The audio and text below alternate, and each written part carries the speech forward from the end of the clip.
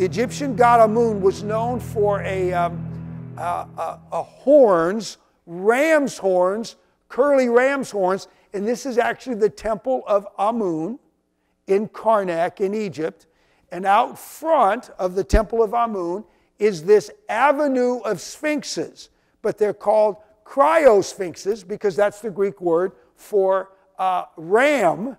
And so these are ram's head sphinxes with, you can see those curved horns. And so this is the avenue of the sphinx, of the sphinxes at the temple of Amun. So they gave them these creatures the name Ammonites because they reminded them of the Amun ram's horns. So these are fossilized creatures that were found in the bedrock, at fossils in bedrock. How'd that happen? Noah's flood. They're part of the pre-flood world. That's the world of paleontology and geology.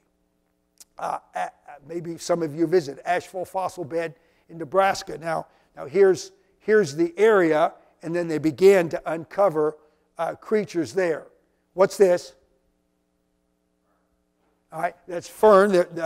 Two different ferns, plant fossils from Kansas. So we not only have fossilized animals, but we have fossilized plants. And what do we have in this picture? Footprints. Fossilized dinosaur footprints.